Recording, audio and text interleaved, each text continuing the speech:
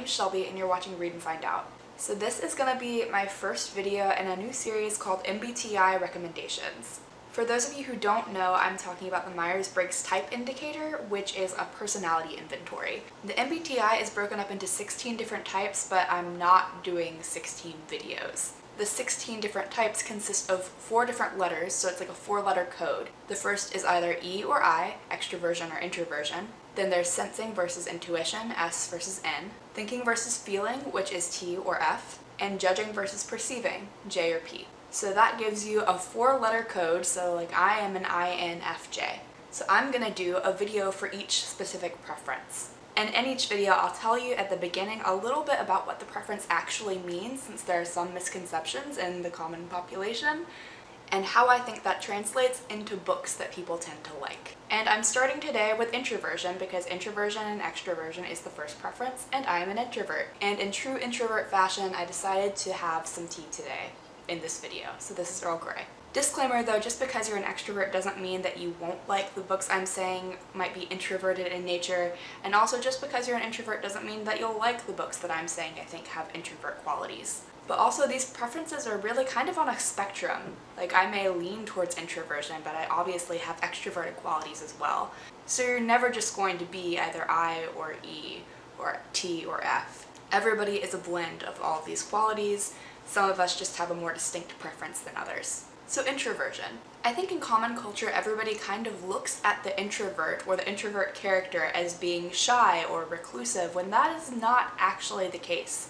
There might be a slight tendency towards those behaviors, but that's because of what an introvert actually is. The introversion versus extroversion preference really has to do with where you gain energy and where you put your energy. So for the introverts, that's the inner world, whereas the extroverts gain and put their energy into the external or outer world. So because of this, introverts might be especially reflective. They might be very idea-focused. There is an emphasis placed on the internal. And introverts also generally are slower to act. They're more slow-moving. Not necessarily because of a lack of energy, but because of that reflective quality. And so sometimes this manifests itself in people being a bit shy or a bit reserved, just because it's going to be more taxing for them to put that energy out into the world. They have to be not more stingy with the energy, but more selective. And I know that's the case for me. Even though I really enjoy social functions and hanging out with friends, I can't do it constantly all the time, which nobody really can, but it's a bit draining for me. I need to rest and relax a little bit when I'm done hanging out with people. So the 5 books that I have picked as introvert book recommendations tend to be a bit more slow-moving. They're often character-focused or idea-focused rather than being super plot-driven. And in line with the focus on the inner life, some of these have interesting narration styles that I think the introvert can really appreciate. But again, if you're an extrovert, you could still like these books. If you're an introvert, you still may not like these books. I just think that these books embody the qualities of an introvert well. And the first one is going to be Persuasion by Jane Austen.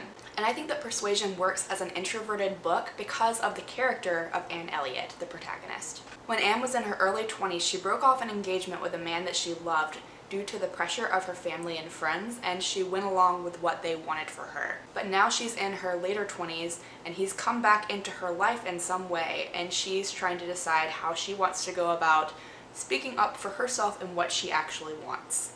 And also potentially changing his opinion of her because he wasn't down with her throwing him to the side because of the opinions of her family and friends. He doesn't know that he wants to be with somebody like that. And I think that this is an issue that introverts could face pretty easily because we often are more quiet, and sometimes the important people in our lives feel like they can have more of a say in what we say or do because we are the quiet ones. And I really like how Anne is taking that control back in this book. But she's not doing it in a way that's out of character for her. She's still being herself and true to herself, she's just growing. So I think that this is really kind of a quiet love story, whereas with Lizzie and Darcy, I would say that it's more extroverted almost because they have that drama and flair and humor that's going on constantly.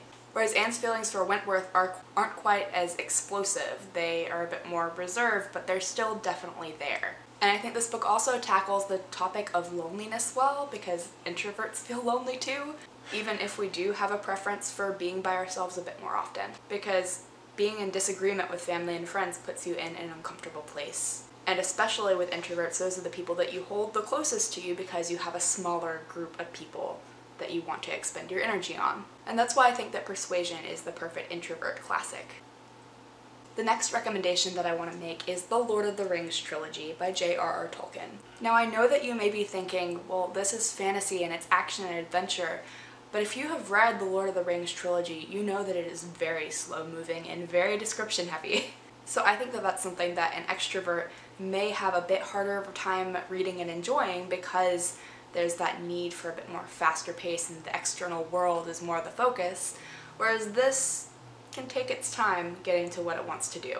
Though I do still want to put a disclaimer on this and say that I think that if you don't like Tolkien's writing style in general, in the first book it probably won't get better for you as you read the trilogy, so that's not a good sign, because I think that his style is very description heavy, and also I'd say the story is more process oriented rather than having like a fast-paced plot. This is more of a long journey instead of getting straight to the point. So this one may not be for everybody, but I think as far as fantasy goes, this is one that I would call a bit more introverted rather than extroverted. Even if it's not giving a lot of attention to the internal process of the person, there's still the process of the group. Next up, we have The Book Thief by Markus Zusak. This is a YA World War II historical fiction that is narrated by death. And even though sometimes that bothered me in this book because you're often spoiled a little bit for things that are going to happen ahead in the story because death is narrating, so death knows what happens in the story, it's still really cool and a bit lyrical. This is another one that's very slow-moving and very character-focused, though I didn't even realize how invested I was in the book until I got to the end and then started crying. I thought that I was feeling kind of so-so about it because it just felt like it was going slowly along and not much was really happening. We were just watching this character grow and grow up. But then when I got to the ending, I realized, oh, I actually do really care about these characters, and this long journey really helped me to do that. Like I said, a lot of these books aren't going to be plot focused, and this one definitely wasn't because not a whole lot happens other than that it's set in the World War II period. The narration by death, though, adds this really reflective quality to the writing that I think introverts can appreciate. Now we have one that I know I'm going to be gushing over a lot in the weeks and probably months to come, and that is The Fifth Season by N.K. Jemisin. Also, side note, The Stone Sky is on the BookTube SFF Awards shortlist for Best Fantasy, and I'm so excited, and I'm going to be getting a copy of The Obelisk Gate soon, and I can't wait. So this is a dystopian fantasy that has some very sci-fi elements, but it is not your traditional epic fantasy because it's also a bit epic. This book is very idea heavy, and I don't want to say too much about how it's idea heavy because I think that that is so fun to kind of unravel for yourself. The culture of this world and the society at first is kind of confounding because you don't understand why things are the way they are, and you kind of gain that knowledge as the story goes on. This is another book that a lot happens and a lot doesn't happen at the same time. That one is hard to explain unless you've read it, and I don't want to say anything because I feel like that could be spoilery. This book is following three perspectives. There's Austen, who is a woman in her early 40s who recently found her young son was beaten to death by her husband and has run away with her daughter, and she is trying to find him. Her son was beaten by her husband because he found out he was a magic user, an origine. And the origines in the stillness, this world, are oppressed because they're powerful, but they're also viewed as dangerous and they need to be controlled. So you're following Austen with that and realizing that she has a lot of stuff in her background, in her story, in her history. Her perspective is also told in second person. So you did this, you think that. Then the second perspective is of Demaya. She's a young origine child who is being taken away from her family to go to the Fulcrum, which is kind of a governmental organization who train origines to be used by the government. And then finally there is the perspective of Sienet, who is a fourth ringer in the Fulcrum being on a 10-ring scale as far as the hierarchy of power.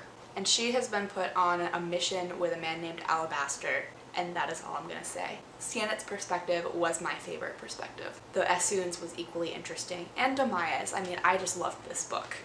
With the second person narration that I mentioned from Austen's perspective, that's so interesting. I think that it gives this depth again to the whole inner life of her character, which is really aligned with the introvert way of being, in my opinion. There's also the fact that all three of these characters are a bit private. They're not just sharing their lives with everybody, and that makes them relatable. Even if at times they do things that aren't necessarily good or moral, you still can understand them as a person. The characters in this book are realistic. Also, the 5th season is diverse as heck, and I love it, and it's beautiful. So I cannot wait to read The Obelisk Gate. I'm pretty sure this entire trilogy is going to be very idea heavy and very identity heavy, and I cannot, as an introvert particularly, that excites me so much. And then finally, I have the recommendation that is probably the most intuitive, and that is Introvert Power by Laurie Helgoe. And by intuitive, I don't mean intuitive versus sensing intuitive. I mean, this makes the most sense because introvert is in the title. This is a book that I read as one of my psychology reads, though really it's very self-help. This book is full of practical tips on how to live with your introversion, not as in it's like a disease, but how to make the most of your introversion and your qualities and live a life that is the most appealing to you and that uses your energy in the most efficient way. There are examples about like your living space and how you use your time that I found really beneficial to think about, particularly as I move forward into my professional career, and I really am going to need to focus on that self-care. So this is a good one just for getting ideas about how you want to live your life as an introvert. But that is going to be it for this video. I'm going to be doing 7 more of these to go along with the other preferences. I was really excited to do this and a little bit nervous, so comment down below and let me know if you have read any of these and what you thought of them, if you read them. And also, are there any books that you think really suit the introvert preference? Let me know because I'd love to compile a list. Thank you for watching. I hope you have a good day, and until next time, bye.